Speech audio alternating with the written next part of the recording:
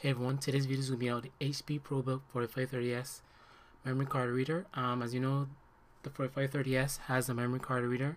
Obviously it works on the Windows 7 and Windows 8. But as you know, my 4530s is Hackintosh running macOS 10.82. Today I found out that the memory card reader works under 10.82. Even though OS X does not recognize it as an internal memory card reader as you would on a MacBook Pro. Let me show you. As you can see, my system is running 10.82, 4GB of RAM, i3 processor, seen as a MacBook Pro early 50-inch, early 2011 build. On the system report and on the card reader, as you can tell, this computer does not contain any Apple internal memory card readers. But OS X 10.82 does. I'm going to insert my 8GB Kingston SDHC card. You can hear the click.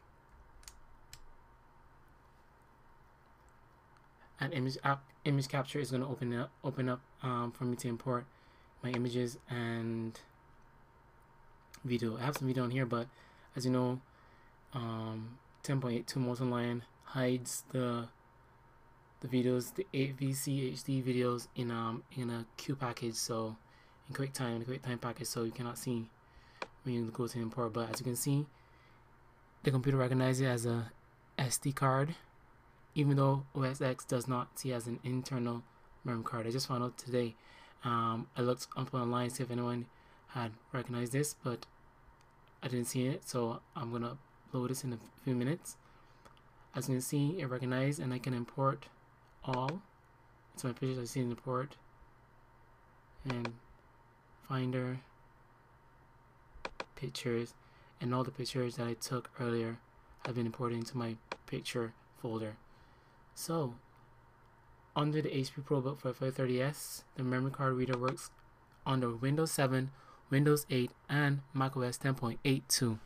So as you can see, not only is this PC hardware pretty functional for your day-to-day activities, but is more low cost, just as good as a genuine or better as an Apple MacBook Pro, which will cost arm and a leg. But anyway, before I ramble on, rate, comment, and subscribe, and there'll be another video coming in along the pipeline. So thank you for watching.